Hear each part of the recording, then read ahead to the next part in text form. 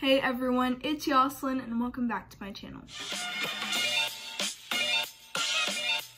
today's video, I'm going to be showing you guys how to make a necklace. I'm going to make a blue necklace with a little star charm in the middle. So I had these Brandy Melville earrings and somehow the charm fell off. And I know you can put the charm back, but since the charm fell off, I bought a new pair since I thought I lost it, and then I found the star. So now I just have this star that I don't need anymore because I got a new pair of earrings. That's a long story, but basically I have this little star charm and I'm going to be putting it on a necklace. So I'm going to be using this stretchy string I got at Joann's and these beads that I also got at Joann's. I have a big pack. I'm going to be using these clear ones, but they kind of have like a metallic look to them. And I'm also using these white seed beads and these blue beads right here. And I might be adding a couple of this one, just a few of them, into the necklace. And you're also going to need a clasp. The only thing I didn't get at Joann's was this little star charm, and it is from Brandy Melville. But without further ado, let's get started. So I'm gonna start off by measuring this, so I make sure that the necklace is gonna be long enough. So I'm just gonna make it about that long. Getting my mini scissors, and I'm going to cut the elastic. And now I'm going to add the clasp on one side. And a lot of you guys comment saying that I should buy the clasps that you just like crimp onto the string. And I'm going to be getting those really soon. I just haven't gone to Joann's, so that's why I haven't gotten them. But yeah, usually I just use these and they work pretty good. You just tie them on the elastic that you're using. But I am going to get some of those other ones that you guys have been talking about. That way I wouldn't have to like tie them on, I just clamp them on and they stay. And then I'm going to cut off the excess. And now I can start my necklace. And I was actually on Urban Outfitters website and they had a necklace, and that's kind of what inspired me to make this. I'll insert the photo right here. But the necklace was $18 and it is a really cute necklace, but I thought instead of buying it, I could just make it since it does look pretty similar to the beads that I have here.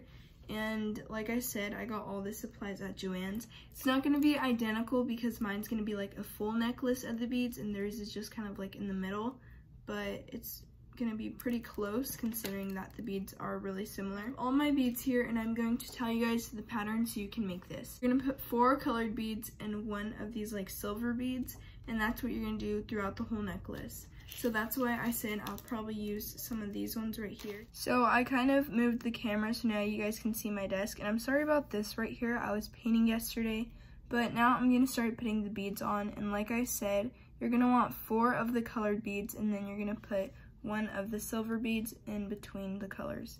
So I'm doing 4 of these blue beads right now, and I'm just using this blue. It's actually really similar to my nail color, but I'm just putting this on the string. And then before I change the color, I'm going to be doing this like silver metallic color. It's actually clear, but it looks silver. I'm putting that on the string, and then I'm going to change the color to this white. So I'm just doing 4 white beads. And now we just have that little bead that just separates the colors. So I'm gonna do another one of that one. Also going to be adding these ones. They might be a little bit too big because these beads are like smaller. So I'm gonna try like finding the smaller ones. That way I don't use like the big bulky beads because I don't want them to be like really different in size. I'm adding another silver bead. And now you're just going to repeat this step throughout the whole necklace.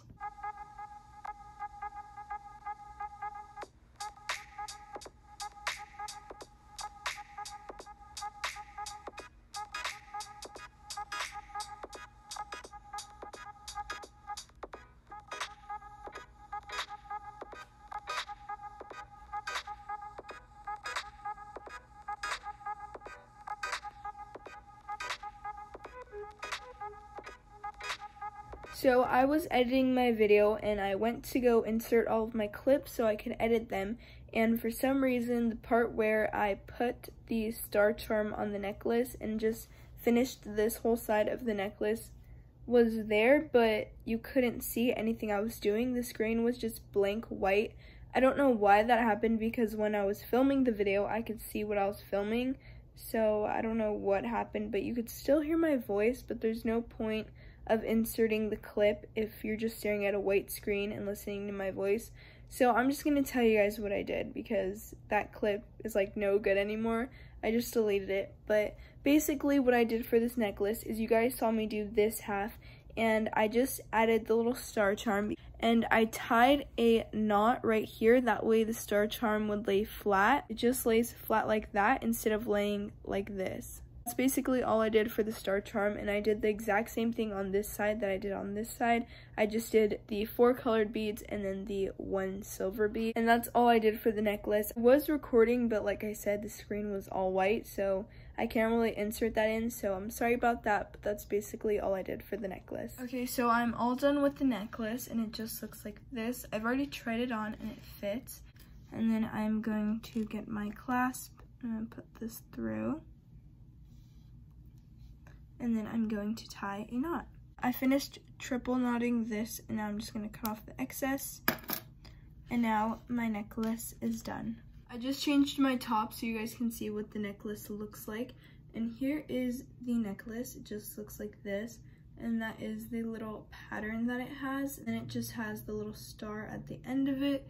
And now I'm going to put this on the necklace on, and it just looks like this. It has the little star and then all the patterns.